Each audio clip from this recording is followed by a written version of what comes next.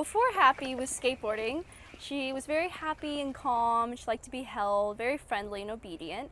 After she became, a Guinness World Record skateboarder, she's a little bit of a diva now. She's still very friendly and stuff, but sometimes she has this attitude or this look in her eyes. She's like, "Look at me, I'm a diva." The new book, as ever, has records from all around the world. From the biggest thing, that there's a 50-foot long dragon, a mechanical robot dragon, incredible.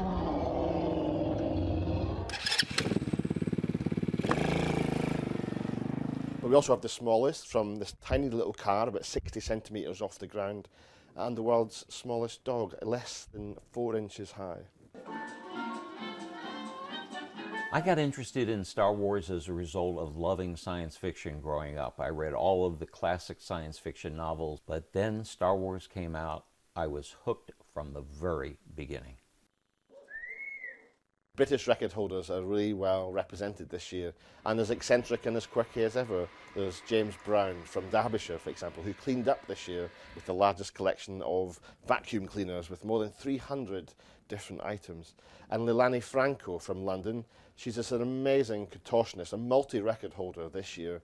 Things like chest rolls, handstands. She does amazing things with her body. I grew up reading the Guinness Book of World Records every Christmas with my family, and to be part of it this year is the funniest, strangest feeling, and I'm really excited. So Guinness World Records 2014 is crammed with over 3,000 new and updated records.